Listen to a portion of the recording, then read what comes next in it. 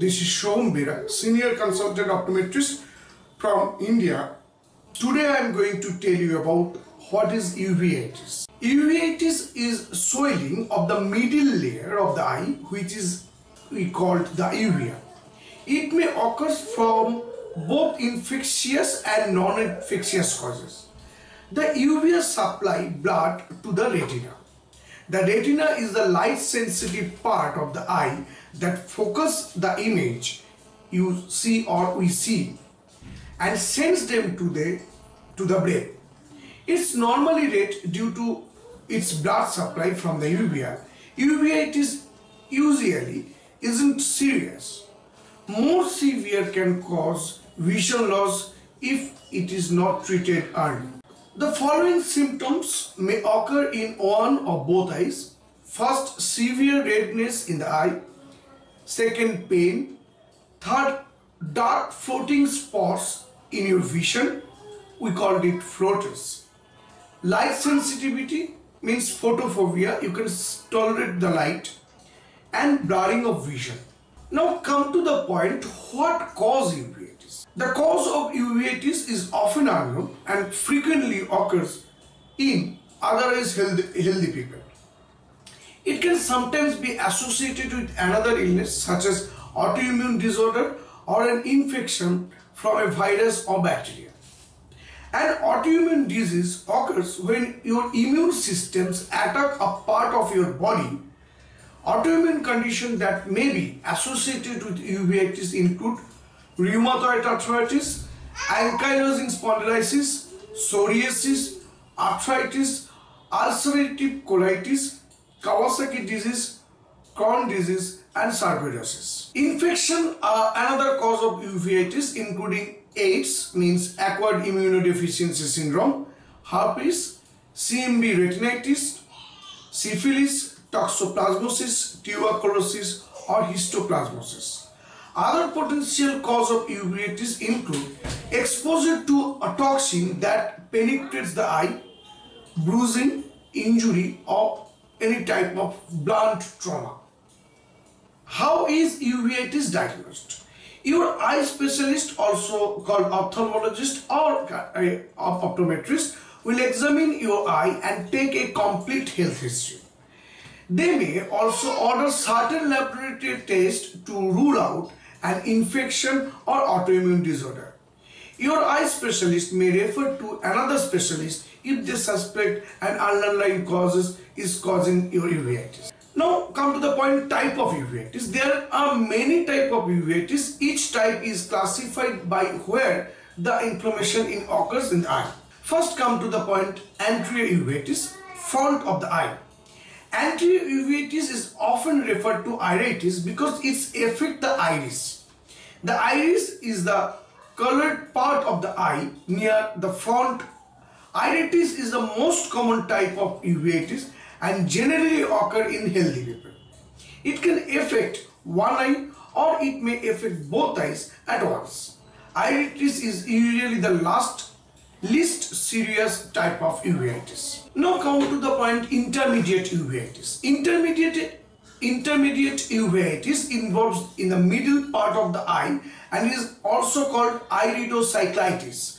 The word intermediate in the name refer to the location of the inflammation and not the severity of the inflammation. The middle part of the eye includes the pars plana, which is the part of the eye between the iris and the choroid. The type of uveitis may occur in otherwise healthy people, but it has been linked to some autoimmune disease such as multiple sclerosis. Now come to the third part, posterior uveitis. Posterior uveitis may also be referred to as choroiditis because it affects the choroid. The tissue and blood vessels of the choroid are important because they deliver blood to the back of the eye. This type of usually occurs in people with an infection from a virus, parasites, or fungus. It can also occur in people with an autoimmune disease.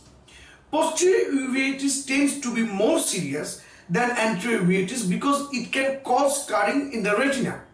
The retina is a layer cell in the back of our eye. Posterior uveitis is the least common form of uveitis. And last, panuveitis, it means all part of the eye. When the inflammation affects all major part of the eye, it's called panuveitis. It often involves in a combination of features and symptoms for all three types of uveitis.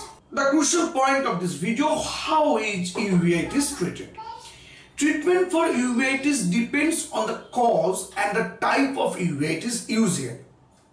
It's treated with eye drops. If uveitis is caused by another condition, treating that underlying condition may eliminate the uveitis.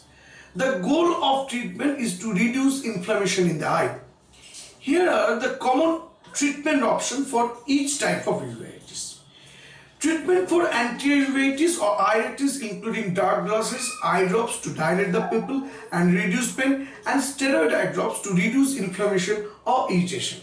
Treatment of posterior uveitis may include steroids taken by month, injection around the eye, and visit to an additional specialist to treat the infection or autoimmune disease. A body-wide bacterial infection is usually treated with antibiotics. Treatment for intermediate uveitis includes steroids eye drop and steroid taken by mouth. Severe case of uveitis may require drugs that suppress the immune system. Now, potential complication from uveitis. Untreated uveitis can lead to serious complications including cataract, which is a clouding of the lens or cornea, fluid in the retina, third, glaucoma, which is high pressure in the eye, retinal detachment, which is an emergency, and a loss of vision. Post-treatment recovery and outlook. Anterior uveitis will typically go away within a few days with treatment.